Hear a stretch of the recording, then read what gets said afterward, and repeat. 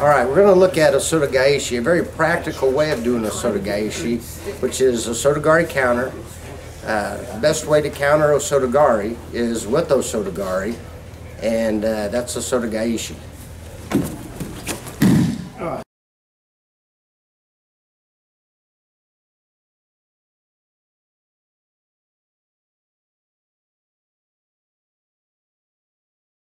A lot of times someone on a lazy leg or just a long leg out here, you know, he's probing, he's doing something, or he just may have a really sloppy attack at O Soto Gari, okay?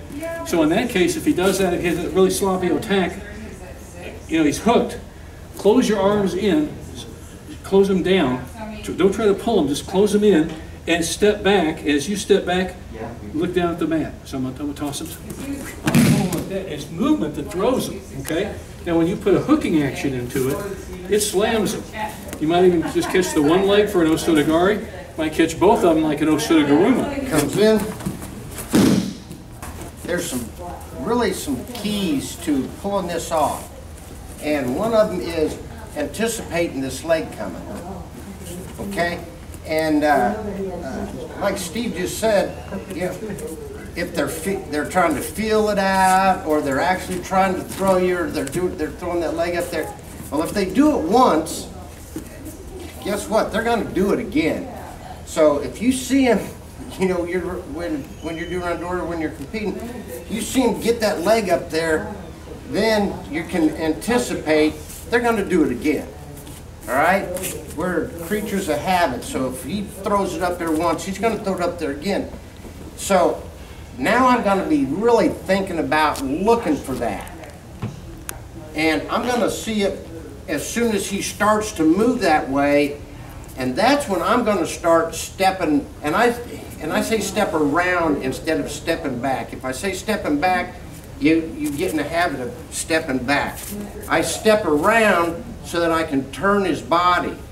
And I got to step around when I see this starting to come, because if I let him hook, now he's set. I can still step around and pull this off, but he's set, and it's a lot harder.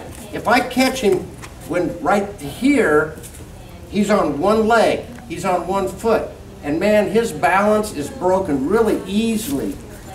I mean, you can just, it's a lot easier to break somebody's balance when they're standing on one leg than when they got this other one down, or they got it hooked, or they got both legs in the game. So if he's throwing that leg up there, I'm going to catch that as soon as I see it coming, and I'm going to anticipate it. All right, that's the first thing. Then when it comes, I don't even have to do anything. If you catch it when he's on one leg, it's simple. And it's a huge throw, because when you reap that leg, he's already fallen. Well, with the arms, I do almost exactly the same thing as I do with the O Soto Gari. This one goes down in the pocket, down in his hip pocket. This one, I always say where the head goes, the body goes. So I'll use this hand, my steering hand, to turn his head this way. Okay? So it comes in.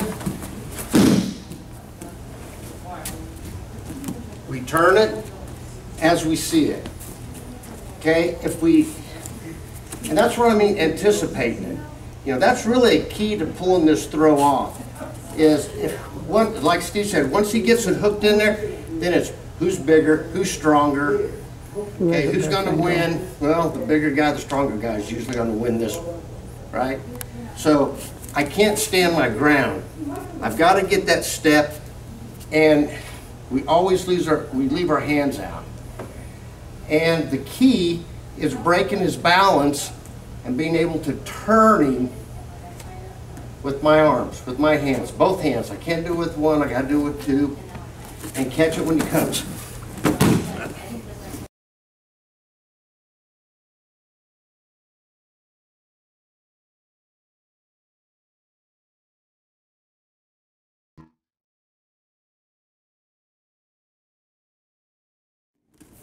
I can't even turn when he's on one leg without him falling. He has to fall. Then when you throw your reap in, it's a big throw. Okay? Good?